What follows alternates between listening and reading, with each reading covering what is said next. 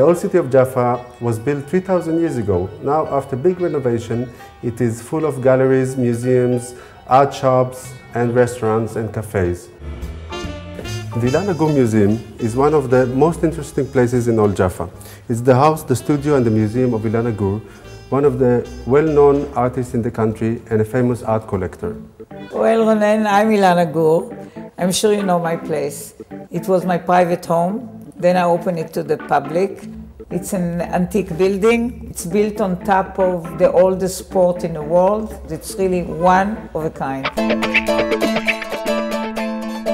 Either you're antique merchants or just looking for second-hand, this is the place to visit, the flea market of Jaffa. What is very important before you come here, that you have to know how to bargain. The famous bakery of Abulafia was built in Old Jaffa 130 years ago.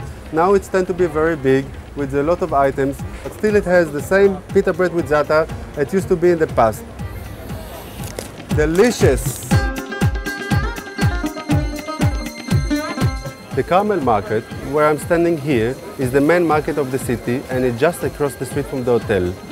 We call it Shuka Carmel, and I recommend you very much to come and explore yourself to the different flavors and colors of this market, which is very, very unique and authentic.